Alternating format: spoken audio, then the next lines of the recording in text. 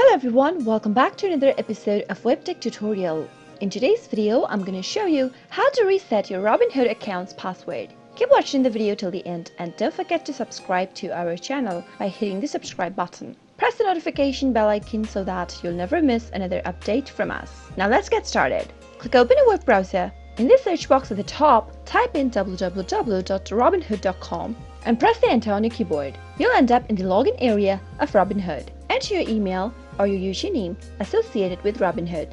When asked for your password, if you remember your password during the process, you can type it in the text box. But if you'd like to reset to a new password since you don't remember it at all, you can click on Forgot your username or password link. Now, enter your email one more time in the text box. After that, click on Send email.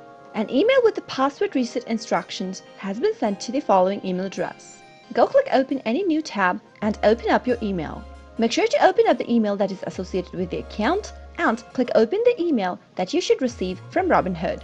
Now, the instruction will be sent to you. Click on Reset Password link. On the new tab, you'll get to change your password to a new one.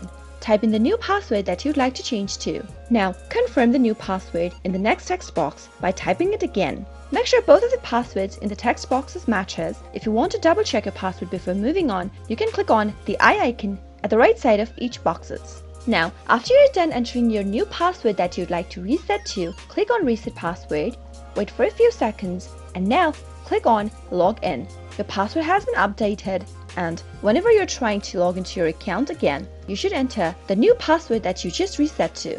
After you're done, click Sign In. And that is how you can log into your Robinhood account by resetting your password even if you've forgotten it. I hope the video was helpful to you. If it was, go ahead and give us a thumbs up, comment down below in the comment box if you have a question or a feedback for us. I'll soon be back with more tutorial episodes. Goodbye till then.